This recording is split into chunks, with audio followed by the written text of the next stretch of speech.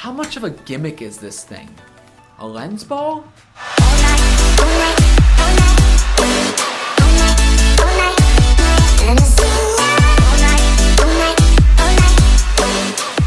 Yes, this is what is known as a lens ball. It is a product that a lot of photographers like to use.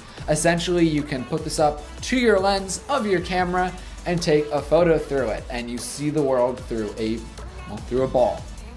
It does make a very interesting effect, I'm not gonna lie.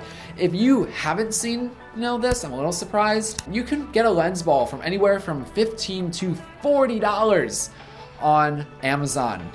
$40 for a glass ball. I think I spent kind of in the middle of that, give or take 20, 25 or so on this. Of course, there are different sizes you can buy. You can get a small ball, you can get a big ball. I think this is a medium-sized ball, but I digress.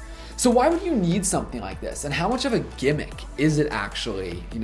For $25, is it really worth it? I don't think so.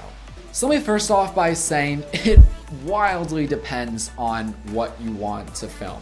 What do you want to take photos of? Because yes, this glass ball, as of a plethora of other photography tools, can be applicable. You can get some pretty decent and interesting shots with this. However, I can't imagine in any world, and prove me wrong, please do, that this is financially beneficial to own. It's just a glass ball. We've used this glass ball, the lens ball, in the studio once or twice, and it's been for nothing profitable, nothing beneficial for the business. It's just kind of a interesting item to have at your desk in case you want to use it, or it's just an item that you can say you own. It's nothing really that special. We've brought in this thing onto a couple weddings. Guess what? Never use it. And guess what happens? It just gets dinged around in your bag, smashes into lenses, and then you get some little nicks and whatnot on the lens ball, which starts to make it more and more obsolete and completely useless. So, is this a gimmick?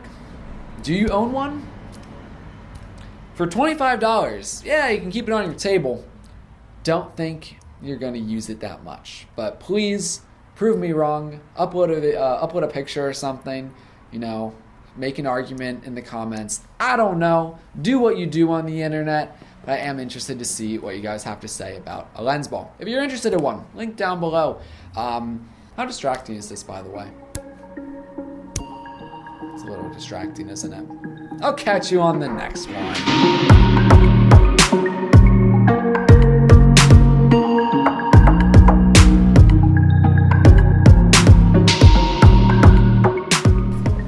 I totally did not make this video just so I had a reason to use this ball, by the way. That is maybe how desperate I am to find a use for this. Or else I kind of feel like I wasted a ton of money. Hey, if we get 1,000 likes on this video, we'll smash the ball. Just saying. Get us 1,000 likes. Bye.